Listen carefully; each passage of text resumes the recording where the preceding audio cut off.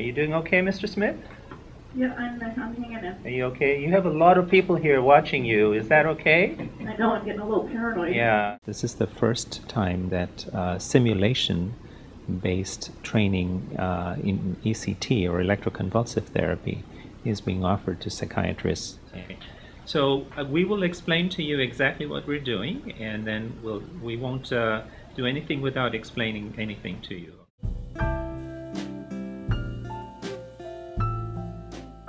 ECT stands for electroconvulsive therapy. Some people know it as electroshock. That was an old term. It's a treatment that has a lot of history. It started back in the 30s. When it first started out, we didn't really have good treatments for psychiatric disorders. And so it was a miracle at the time. A lot of people got better who had been put in asylums for a long period of time. So it became popular, but then in the 50s we started to have a lot of medications. And there was some thought that medications would take over and that ECT would become irrelevant. But what we've found out is that medications don't work for everybody, and they have a lot of side effects. For some people, ECT can still help.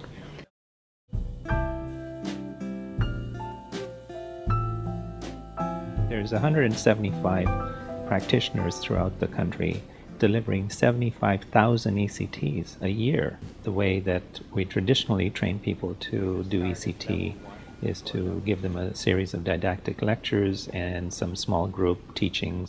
People are essentially learning through workshops and on the job, and they often have not had a chance to really practice before they get to doing ECT on their own. They might be mentored by someone else who is doing the procedure, but there is always a possibility for mistakes to be perpetuated. And we really want it to be done in a sophisticated, standardized way. So this course allows us to really train people and walk people through so that they leave here with the skills to do it.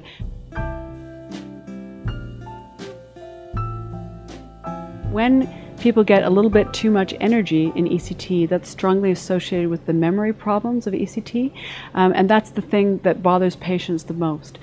So anything we can do to minimize the dose of energy and to individualize that and personalize that for a patient, that's how we can reduce the side effect profile of ECT.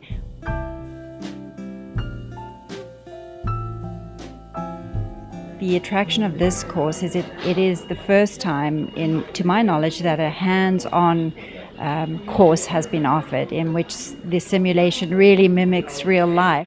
It doesn't get better than this in terms of skill building, because you have a group of experts watching you do the real thing on the mannequin, so nobody gets hurt in the process, and you really have an opportunity to build up your skills.